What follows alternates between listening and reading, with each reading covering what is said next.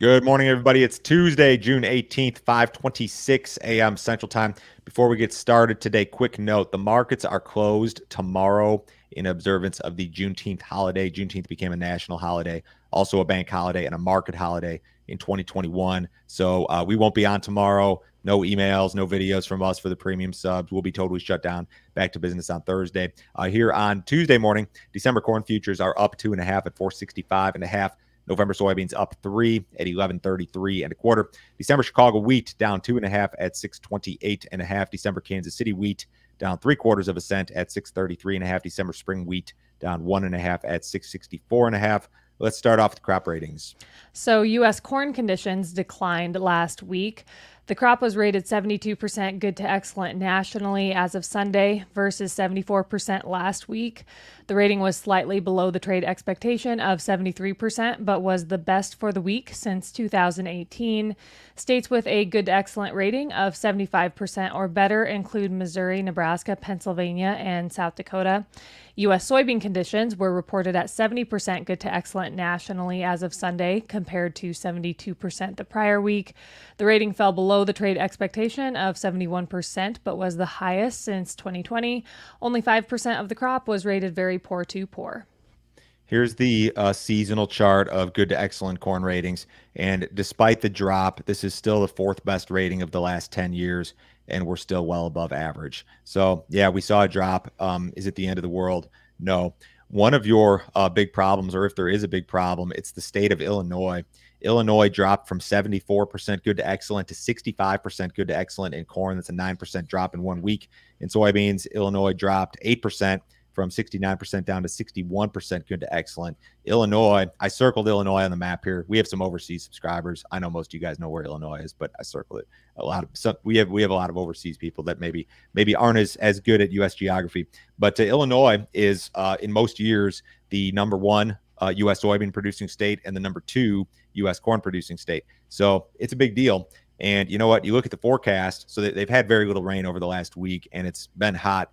It's going to be hot for another week at least, and there's going to be very little rainfall for another week at least. So if you fast forward, are you going to see Illinois ratings and maybe Indiana and Ohio, are places like that going to drop next week again? I think that's possible. Interestingly, the Indiana rating was unchanged for both corn and soybeans, but Ohio dropped. Ohio went from 75% good to excellent in beans down to 70. In corn, they went from 80 down to 73. There were some changes elsewhere, but those are the areas that I think we need to watch. And those aren't the only areas we need to watch. I mean, I keep seeing comments. I'm getting texts and emails from people in Minnesota telling me, Joe, there's ponding, Joe, there's nitrogen loss. There's all sorts of problems up here. And it's been excessively wet. You look at this map of just the last 7 days, and yeah, a lot of areas caught 3, 4, 5, 6, 7 inches of rain. And I think there was more locally, and they've got more rain coming. So you've got this divide here. I mean, half the Corn Belt's hot and dry, and the other half is going to be cooler and wetter, I guess. Let's go to wheat real quick. So, U.S. winter wheat harvest is ahead of schedule. The crop was 27% harvested nationally through Sunday versus 12% the prior week and 14% on average. The crop is 83% harvested down in Oklahoma, 63% in Texas, and 28% in Kansas. No progress has been reported in Colorado, Idaho, Michigan, Montana, Nebraska, Oregon, South Dakota, or Washington. Winter wheat conditions improved to 49% good to excellent versus 47% a week ago. The U.S. winter wheat crop was rated 76% good to excellent nationally compared to 72% last week. That's a really good spring wheat rating, 76% good to excellent, and that's being reflected in the market. Spring wheat futures have absolutely fallen apart. Nothing to see with regard to winter wheat harvest. It's moving along pretty quickly. Let's jump to weather. The eastern U.S. Corn Belt is likely to remain hot and mostly dry for another week. The 6 to 10 and 8 to 14 day government maps favor odds of above normal temperatures through the end of June for the entire Corn Belt. The extended Euro and GFS models have shifted wetter and indicate that rain will return to the east by the middle part of next week. The shift toward a wetter pattern could have been the reason we saw weakness in the marketplace yesterday. So it looks, nothing's ever guaranteed, but it looks very likely that the Corn Belt, this set of maps on my screen here, if you guys are watching, this is the next 5 days, and it's very likely that Illinois, Missouri, and places further to the east are going to see very little rain, and it's going to run well above normal with regard to temperatures, 5 to 10, 15 degrees above normal. So the next 5 days looks it's safe to say that this is going to be accurate, sort of. And then the Western Corn Belt, your Illinois, Minnesota, Wisconsin, and places further west are going to be wetter. This is where the area of contention comes in, is when you go out to the 28th. And the way that it's set up, these rains that you're seeing on this set of maps here, which is through the 28th, this is through the next 10 days, these rains come back into the Eastern Corn Belt like Wednesday next week, Tuesday next week, middle part of next week, the way that it looks. The GFS is notably wetter than the Euro model, which is still kind of stingy with the rains in the Eastern Corn Belt. It feels like if we're trading a weather market, the market is trading these extended forecasts, and the extended stuff is always subject to change. I mean, you're talking a time frame 5 to 10 days out. It's unpredictable. It's unreliable. You're going to see this stuff shift, several times per day when these models update. So if this thing were to shift drier again for the Eastern Corn Belt in the extended period, I think that would be very friendly for the market. But it would appear to me as if the market seems to believe that this extended stuff is accurate, because if you're only looking at the next 5 days and you're looking at hot and dry for half the Corn Belt, that's a bullish forecast, like I mentioned yesterday. So I suppose if they're trading weather, they're looking at the extended stuff. So if you guys have not checked out our premium content, you need to do so. You will not find content like this anywhere else. Can you tell me about yesterday's video, Joe? Pete was on yesterday. We talked about weather briefly, but we talked mainly about the crush expansion. What happened to the crush expansion? It is still happening. It's just that, it was 2 years ago that we were told we're going to run out of soybeans. We're going to need all these extra soybean acres. We're just not going to be able to fulfill the needs of these renewable fuel manufacturers, because we're just not going to have the soybean oil. And it's not happening. It's not happening at all. Why isn't it happening? And what are the projections for the future? Pete is an expert in renewables and biofuels, and he talked about this with me yesterday. If you guys, he's doing our we're putting Pete to work. He's doing our pre-open weather updates on Sundays also, and that's really great stuff all throughout the summer. If you guys want to see the premium stuff, go to standardgrain.com. Sign up this morning. If you sign up this morning, I will forward you a copy of this morning's email, which includes our 6 most recent premium videos, along with a whole bunch of other charts and graphics that we don't show you here on YouTube. The premium sub is the best way to support what we're doing here.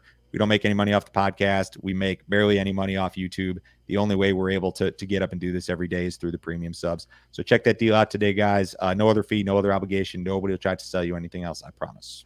NOPA released May crush data on Monday. The U.S. soybean crush set a new record for the month last month when NOPA members processed 183.6 million bushels.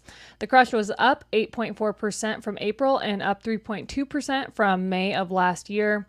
The crush also surpassed the average trade estimate of 178.4 million bushels. End of month soybean oil stocks in May declined to 1.7 billion pounds. Stocks fell below the average trade estimate of 1.8 billion pounds and were down 5.9% from the end of April and down 7.9% from year ago stocks. To get back to we are crushing more soybeans. We're going to crush a record amount of soybeans this year. We're probably going to crush a record amount of soybeans next year. It's just that the expansion in crush has been too slow. It has not been enough to offset what we're losing in exports and also the large crops that we've had. That's the problem. USDA revised lower its estimate for old crop crush in its most recent report. And I think that may have been a premature adjustment. I wouldn't be surprised if they had to come back up. If you maintain or exceed this sort of pace through the last few months of the marketing year here, they may be too low with that crush number, but it might be 20, 30 million bushels. It's probably not going to be enough to really move the needle in terms of the balance sheets, but it's not a bearish item, I don't think. Brazil's second corn crop is being harvested at its fastest pace in more than a decade. According to well-followed private group Ag Rural, the safrinha crop was 21% harvested as of last Thursday, up from 10% the prior week. During the same week last year, the crop was only 5% harvested. Harvest is moving at a brisk pace due to hot and dry conditions accelerating the drying of the crop. CONAB, Brazil's version of the USDA, is projecting the second corn crop to reach 88.1 million metric tons, down almost 14% from last season. CONAB did come up with its full season or full year crop estimate for corn. They're at 114.1. USDA is at 122. So we've seen that gap narrow a little bit. It's a 7.9 million metric ton gap between the two entities. That's like 310 million bushels ballpark. So there is still a gap here. The yield reports have been good. I know it's been dry, but dryness is most often associated with that second corn crop. It's grown during their drier season. They kind of rely on moisture from prior months to get them through. So it looks all good to me. U.S. corn shipments declined marginally last week. USDA reported that 1.3 million metric tons of corn were inspected for export during the week ending June 13th. The print was down 4% from the previous week, but up 55% compared to the same week last year. Soybean shipments were up versus the prior week at 12 million bushels. The print was up 43% compared to the prior week and up 86% versus the same week last year.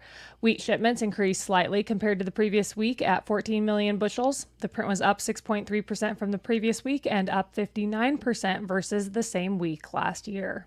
These shipment numbers were all toward the upper end of trade expectations. So this is all positive stuff. We still got a big soybean problem when it comes to exports, big picture. I've mentioned, I sound like a broken record talking about the new crop book of sales being the worst in 20 years, but that's a big problem and a big time negative. What did cattle do yesterday? They were mixed. Feeders were down 65 cents to up 40 cents. Live cattle were 37 cents lower to 22 cents higher. Box beef continued to climb higher on Monday. Choice ended the day at 320.47. That was up 58 cents. Select ended the day at 304.82. That was up $1.01. Outside markets, U.S. dollars up a little bit. Stocks are mixed. I believe the S&P posted another fresh all-time high yesterday. The bonds are off just a little bit. Crude oil is down 12 cents in the August WTI at 79.60. Have a great day, guys. We're off tomorrow. We'll talk to you on Thursday.